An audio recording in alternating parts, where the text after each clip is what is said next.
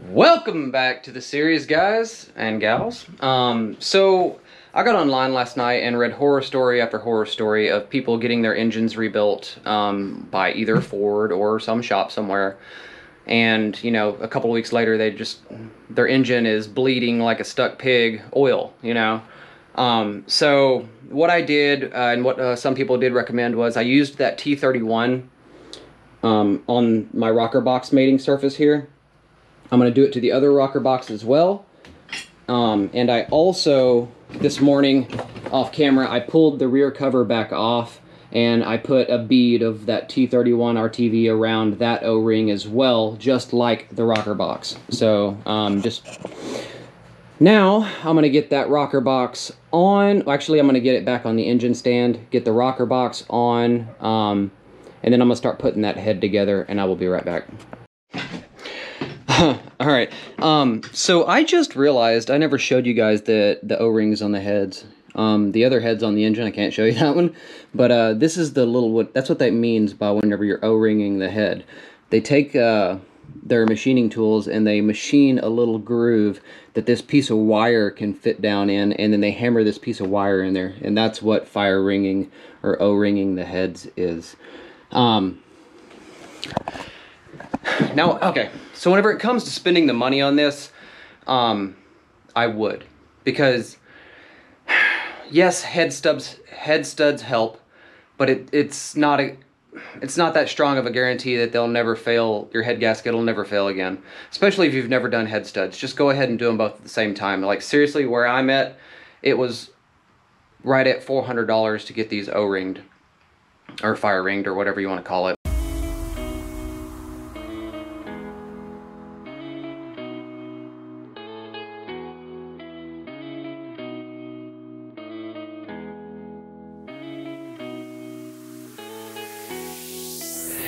Okay, so now that we got it back on the engine stand here, I took my 5 top smaller bolts that hold in the head. You should want to make sure that those go in before you tighten down the entire head, and then figure out that these won't thread in. So now I'm going to grab that rocker box. It's been sitting for a little while, so I think the RTV is ready to go, and we are going to sit it on here, and I'll be right back.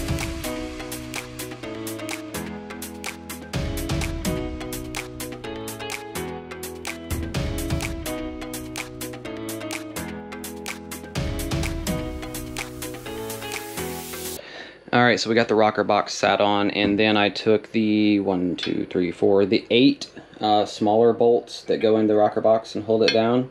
I got those in and threaded. Alright, so I went ahead and I lubed the top of these valve stems with some Lucas oil and put on those pieces just like that. The wording's the same all the way down. Let's see if I can get a damn better view. You got those 3 numbers there to the left, and then the C3 or whatever it says. I put the 3 numbers down on all of them, so they're all the same. See? Okay, well, I'm gonna get the push rods now. They go in these holes right here. You want to lube both ends because both of those see constant friction. So we're gonna get those lubed and get them in the holes, and like, it's a good idea to get a flashlight and shine down in there and make sure you have it seated down in the hole. You don't want a bent push rod. So let me do that, and I will be right back.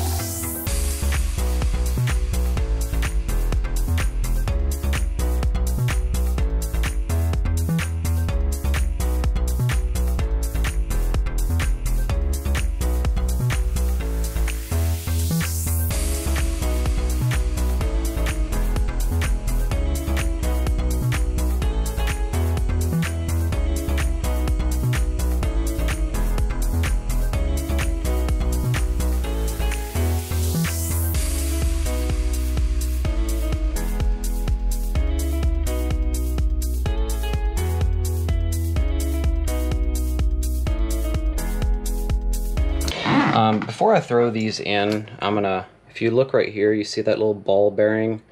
I'm going to take oil squirting guns and squirt all of those ball bearings, just the surfaces that are going to be touching stuff, and I'll be right back.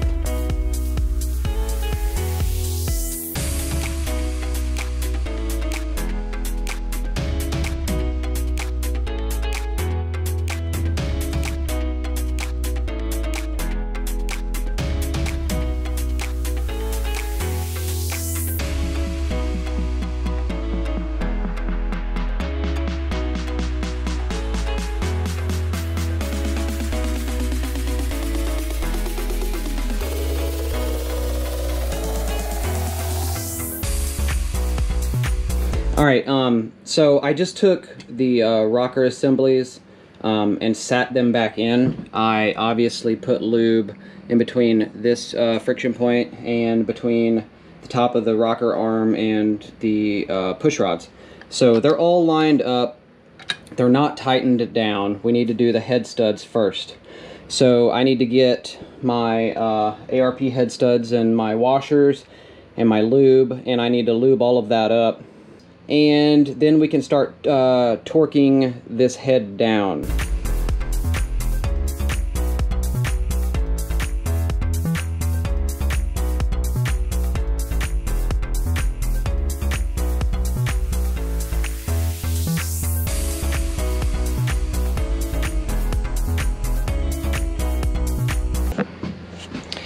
Okay, so I got the washers on and I got those all lubed up. Got the nuts in my hand.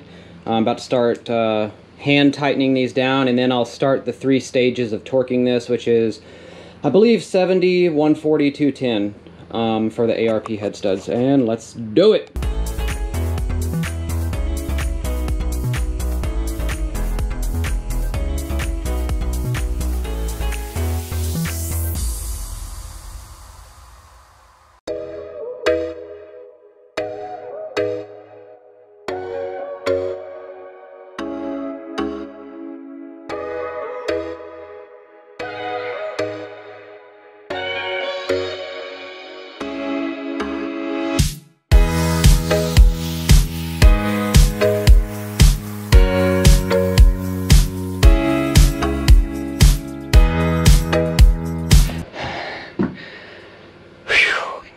Excuse me, man, I'm a little out of breath.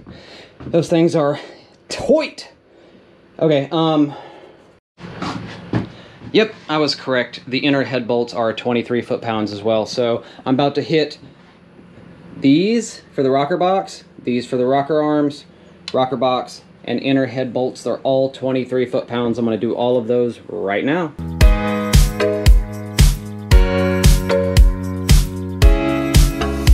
Okay, so now I have the injectors, I have my T40, and I have my hold down clamps for those injectors.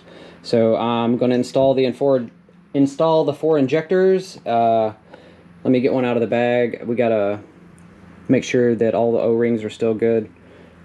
Alright, so now this is going to be the time where you go through your gasket set and you get your injector O-rings and replace those. I've already done that, so I don't have to show you, and I don't think I would need to tell you how to replace an O-ring.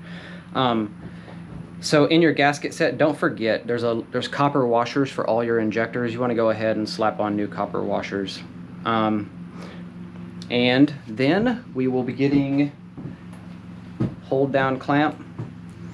And okay, so the hold down sits on the injector like a collar, and there's only one place where it can sit, and there's a notch in the injector that matches with a notch on the hold down. All right, so let's see if I can do this one-handed. We have our copper O-ring on, or copper, I guess it is a copper O-ring. Okay, we got it sat down, and where is it at? Okay. Threading it in. She's going down. All right. Let me get my wrench on here. And I've always just tightened, I've had these injectors in and out, I've replaced injectors, and I've always just done a nice and snug, I've never torqued it down, I've just done it nice and snug with my wrench. Alright, so same exact procedure for all 7 other injectors, and once I'm done with that, I will be back. Okay, so now that we have the injectors in, we are at the oil rail. So this is what feeds the oil to your injectors so that they can fire. These 4 nozzles right here on each side. There's one just like it on the other side of the block. But there's a specialty tool needed. It's like an inside tool to get this out so you can replace the O-rings underneath of these. You can check them though, and if they don't wiggle around and move, the O-rings are fine. And being that you can get to these by just taking the valve covers off, my O-rings are fine, so I'm going to leave it, and I'm going to save the O-rings that came in this ultimate kit, so that if I ever need to reseal them down the road, I don't have to rebuy these. Let's go ahead and get this in, and then the little screws, I would say it's probably something like 18 foot-pounds or something like that. It's just nice and hand tight. I've taken these off and put them on several times, and I've never used a torque wrench, and it's been completely fine. So let's get this set on and torque down, and we'll be right back. Okay, so we got the oil rail on. Now, what we need to do is get our new valve cover gasket. I'm actually going to walk over and pressure wash that valve cover. I never got around to doing it beforehand, and honestly, because the rest of my engine's clean, I want that to be clean too. I'm a weirdo. Alright. So I'm going to go pressure wash that valve cover. I'll be right back. We'll install the dummy plug in the standpipe and the valve cover gasket, and the valve cover will go on, and we will be done with this head. Alright, as you can see, the valve cover is all nice and shiny. We sat the dummy plug in. The dummy plug is the shorter one, and the shorter one goes towards the front of the engine. See, this is where the crankshaft would be, so that's the front of the engine. So we're going to hand start it, and we got the standpipe started already.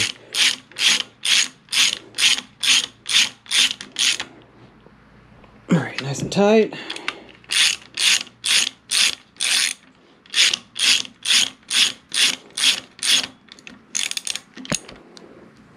Alright, standpipe dummy plug is done.